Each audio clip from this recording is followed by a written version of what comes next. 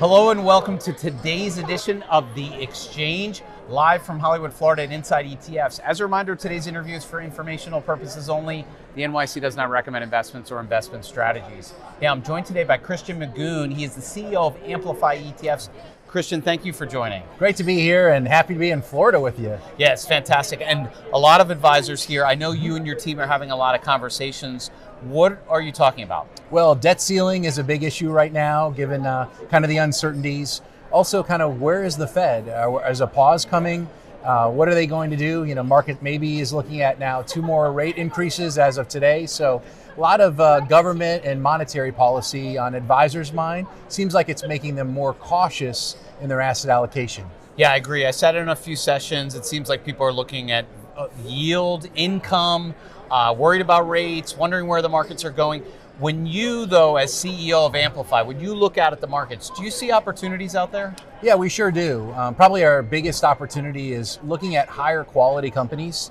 I mean, this year the S&P's up around 8 or 9%, but you know, which a lot of people don't realize. Yeah, it's kind of surprising. But when you look at the kind of breadth of the market, you know, 5 largest companies are up 50%. It's really top heavy.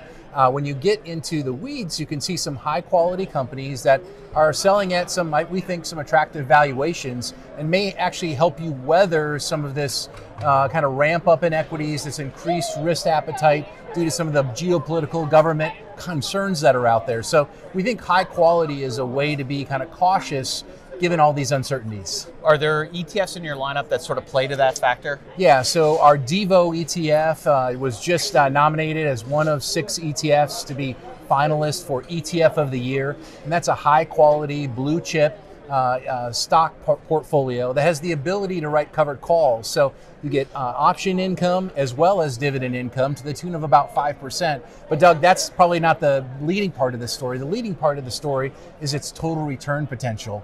Total returns over the last 3 years annualized have been 15% a year for Devo, which is pretty attractive in today's environment, especially when you're investing in blue chip companies. So we think that's an alternative for people to look at, maybe not chase some of the high flying growth names this year. We certainly have those ETFs in our lineup, but not many flows have gone to them. Instead, people are looking for more value-oriented, value-tilted products like Devo. We think they're well-positioned, especially in this time of uncertainty. Yeah, and again, ticker symbol DIVO.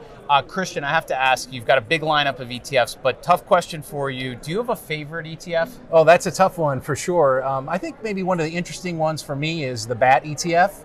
So this is an ETF that focuses on really the electrification of fossil fuels. So it owns not only the mining companies of these unique metals and materials that are important for kind of batteries, but also the technology behind batteries, and then finally some of the electric vehicle companies that are primary users of these battery technologies. So I think that's going to be a game-changing ETF as we move kind of worldwide into electrification of fossil fuels in terms of transportation, in terms of energy storage, in terms of clean energy. And this is one ETF, BAT, that kind of gets you access to that whole trade in one single ETF. Now, again, if you're listening in, you want to learn about whether it's BAT, Devo, any of the Amplify ETFs, their website, fantastic. Go to amplifyetfs.com. I'm there all the time. I'm reading their research.